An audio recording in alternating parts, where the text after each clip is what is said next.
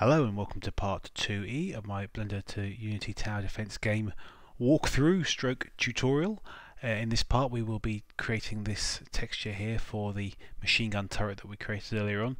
Again, I've spent a lot of time playing around with this, trying to get something that I like the look of.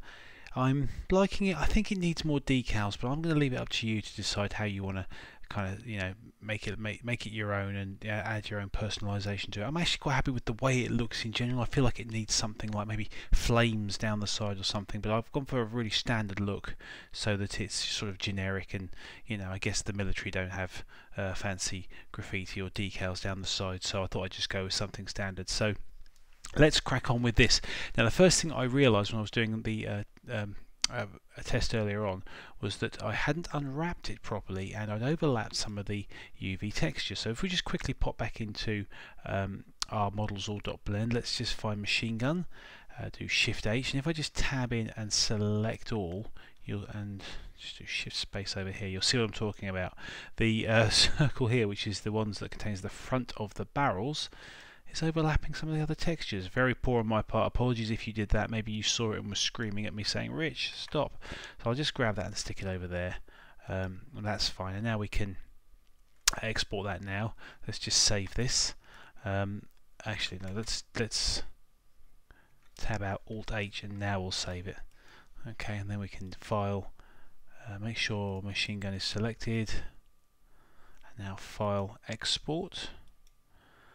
FBX, usual deal. We are not in the right place, so we want documents, tower defense, models, machine gun, and it's machine gun.fbx, isn't it? Machine_gun.fbx. Okay, make sure we have selected objects selected, and click export. Okay, now we've got a proper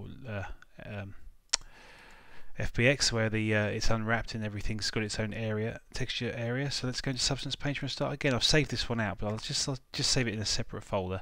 This is actually an interesting exercise in using textures that you wouldn't normally expect to use. I've been kind of using the metal ones right now, and for this one I didn't. So let me just show you what I did. So let's just go to File, New. We'll select our template. We'll go over to Documents, and what was it? Tower Defense. Models, machine gun. I've got it there twice. That's the old one, so I'm going to delete this. 15th of the 3rd. Yep. Let's not delete it. Let's just rename it to dot wrong or something. And yeah, and then we'll just select this one, machine gun.fbx. Open. Okay. That's all we need. I'll just tab back into main screen view, and we will begin the usual yawning process of selecting a 1024 by 1024 image, and I will go for 2 by 2 subsampling. Again, like usual, you should probably go for 4 by 4, or if you're feeling brave, 8 by 8.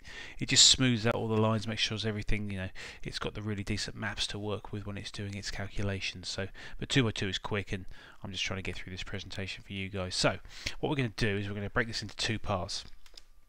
We're going to have the main unit and these barrels here, and you can't see them at the minute, but at the back you may recall we had kind of 2, I guess I'm calling them vents, but I don't really know what they kind of just add sort of realism to the look of the barrel. Perhaps it's going all the way through the main unit there. So we'll texture those pieces separately to the main unit. So let's start with the main unit. What we'll do is we'll add a folder. Let's delete this layer here for now. We'll just call this main unit. If there is a right name for this, please do let me know, because I'd love to know what it is. I'm calling it main unit, and what I actually went for was artificial leather. I went for it because it was black and I was just playing around with it. If we just drag that in, although it's leather, it actually looks rather good. I like the look of that. To me, I think in this context it doesn't look like leather at all. What I will also do, if I just click on here, and if you just go down here, if you slide down somewhere, there it is on the base colour, you can change it. So let's just click dynamic. We'll get the greenish and go over there and start to darken it up. Obviously I know you're thinking, well, hang on, the barrels are green as well. That's fine. Let's sort that out in a few seconds time.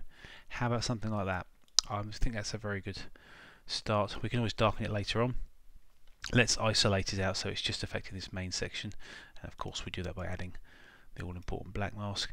I don't know if you remember, but the barrel here at the front and the I really don't know what to call those things at the back, are separate meshes. So let's just, if we just go to the main unit here, click on UV polygon fill, that's it, and then we'll select mesh fill. And just select that middle piece, be kind, there we go, and it's just selected the middle bit there. Okay, let's do the usual piece where we add some dirt to it. And what I think I did for this was this. I was playing around, and I went for, under materials, I went for leather bag. There it is. And if I just drag that in, drag it on top of you, I actually rather like the look of that as a background image. And so what I did was I added a black mask quickly over to the regular screen. So hang on, the black mask here, and we'll add ourselves a generator rather than a smart mask, and we'll do MG Dirt. There, something about that, I just really rather like the look of it. I like the way it's it blends together nicely. And I think what I might have done as well, if I'm not mistaken, under one of these height position, you can just drag that. You can see that you can drag it in or out to give it a bit of a indentation. So let's do that. Sometimes it's hard to see, but that looks a little too strong, believe it or not. I think what I might want to do as well is just try plane art and up the UV scale. That's not making a lot of difference, is it? Let's put that back to 3 then. Okay, let's go with that, so it is giving something in the way of no, I think that's a bit too strong. Let's try 0.52, just enough to give it a bit of indentation. There we go. And of course it goes without saying that I'll be adding the smart mask concrete edges 2. Just drag that in. Okay, and then set that mask to linear dodge. That'll give us that effect there. Now I think that's a really good start for that. Something about that look I think instantly grabs me. It's possibly a little not metallic enough. I don't think we can change that. Oh, maybe we can. That's the wrong one. So it's really the roughness we want to change, isn't it? I'm not going to play with that now, but I can potentially play with that roughness. Let's just make it a little bit more shiny. There we go. Okay, so that's a good start. Let's work on these barrels front and back. So we can just close that one down, and we will create a new one, a new folder which never goes in the right place. Drag it to the top, and we'll just call this barrels. And for the life of me, I think I might have gone for artificial leather again. Let's just pull that in. Yeah, why not? Why not? If it works for the other one, it works for this one. Obviously we need to isolate it to just those front and back pieces, so let's do that. Quickly adding a black mask, clicking on polygon fill, click on mesh fill, and then boom and boom. Okay, we're really rattling through this now, aren't we? We're getting pretty good at this. I cannot remember what dirt I used for this, but I'm pretty sure I used rust. It may have been rust fine. Let's have a quick look. Yeah, I think it was, you know. Obviously again we need to add a black mask, and then I can't remember if I used a generator. Let's just quickly add a generator and add MG Dirt. Yeah, I think that's what I did. It's a bit red, isn't it? Probably too red. Let's see if we can darken that colour down a touch just to make it a little less ridiculous looking. Actually, one more try is just lightening it up, and then are we on base colour? Yes, just maybe changing the opacity, changing that maybe to linear dodge. Yeah, why not? Why not? Again, I'd like to maybe make this a height map, so let's quickly see if we can do that. If we go into technical parameters, probably just add a bit of naughtiness so you can go mad, but obviously we're going to go for just really subtle.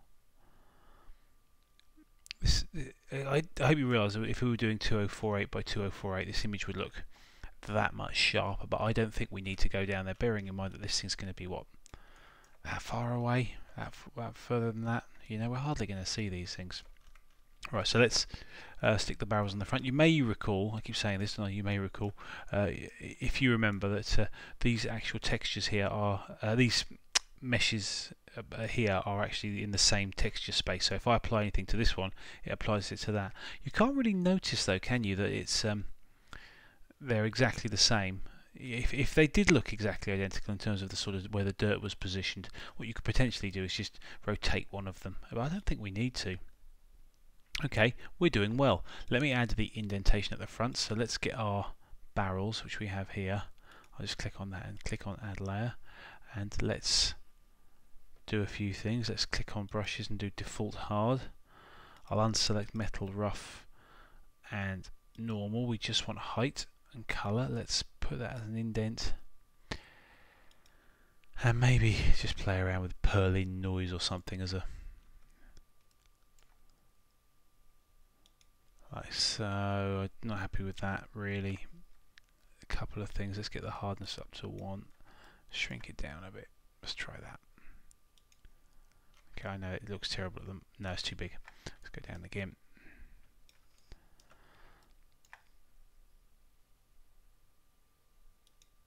How's that?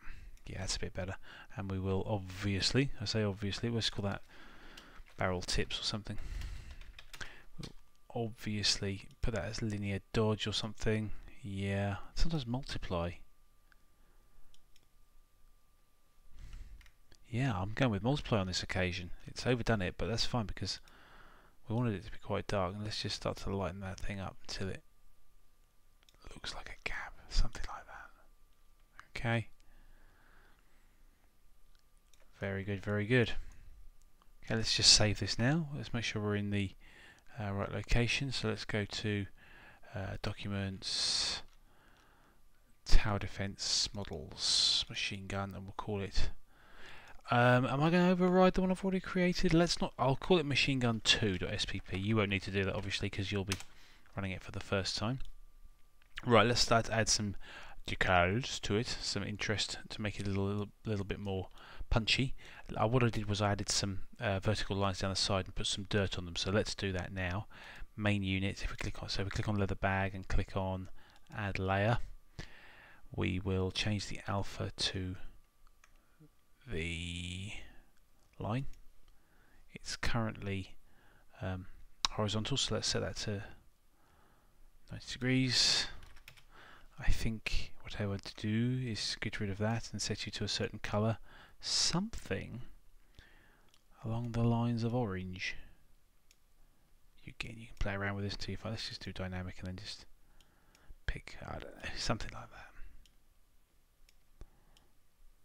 that. Bit of a brown. There we go, something like that. Right, and we'll just slide that up. Make sure that the height is up.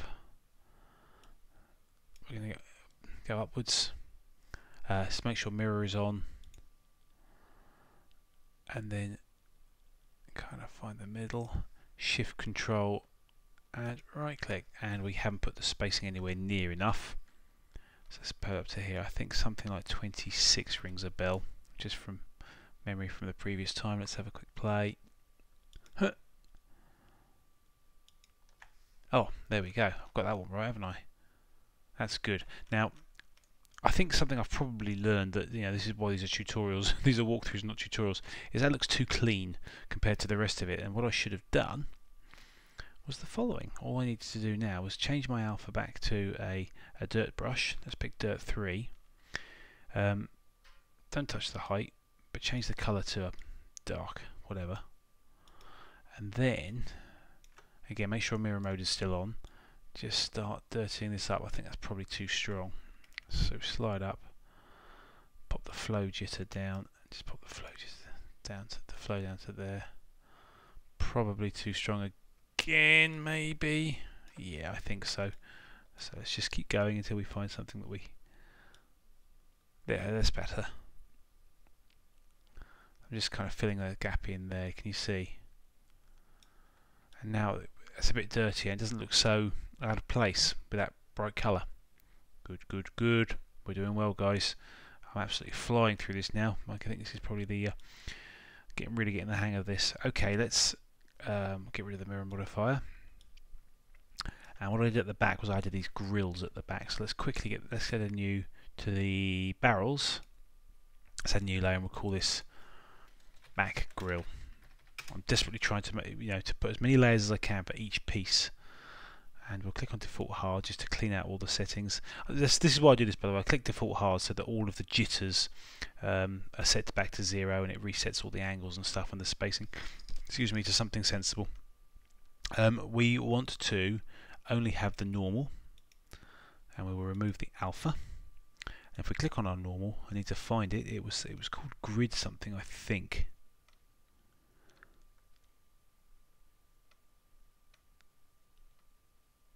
Too many, guys. I think was it vent. It was vent, I think. And then there's different vents. It's slightly confusing. I can't see it. So no, it's not vent 01. Let's quickly spin down. Sorry. It was definitely one of the circular vents. I'm sure it wasn't vent 13. Did I write it down? No. I'm going to go with vent 01. And then you guys can pick a different vent, and then we'll just select it to that maybe. Yeah, why not? And then we'll just stamp that in. Or maybe I even like that more than the first one. What do you think? Yeah, why not? Okay, the final thing I did, I think, was just add some decals to the top just to make it slightly interesting. So if we just pick another, if we go back to the main unit, go back to what was this layer here? Let's make sure we name that. That is the side panels, right? Side indents. Call them indents, but they're outdents, aren't they? But it doesn't matter. Side indents. Okay, so let's add something above it. We'll call this top indents. I didn't like to put a colour on this, but maybe I should. I'm not going to. I'll leave it up to you if you want to. Okay, let's again click on the default hard. You see, and that sets everything up for us. We just want it to affect the height channel, and we will select. I'm just going to try a couple of things just to mess around. Let's bring this bad boy up here. I think I might have used this a few times now. Does that look better? Do you know what? I'm liking it more than the other one. I wonder if I put it to the front. There.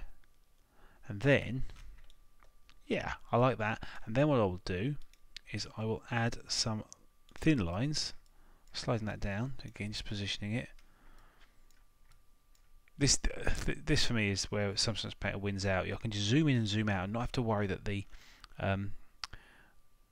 stamp, the alpha stamp I'm using, is going to change size. So I'm going to click that and I'll just drag that down. I'm betting I'm going to do that just one more time, just a little bit closer to this.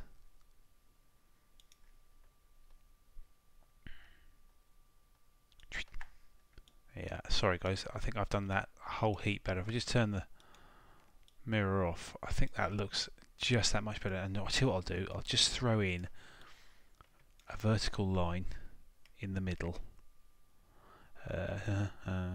Here, 90. The best way, if it doesn't, to make it longer, I'd have to do that. I think what I can do is if I go to the Substance Painter Alpha, this fella, squeeze it right down to next to nothing. It'll be very thin, but I can make it larger.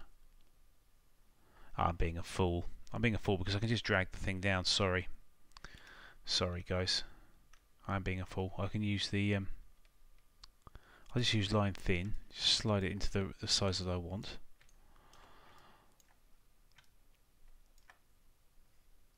There. Let's just see, I might even go outdent on this. Yeah, indent, excuse me. Let's just try it. Let's tab in, shall we? Should we just go full screen on this?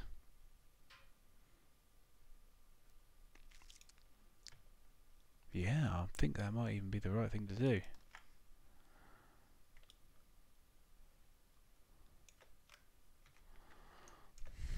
Guys, that's a winner for me. I think this is my best creation so far.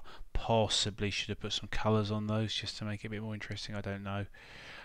I think that looks very cool.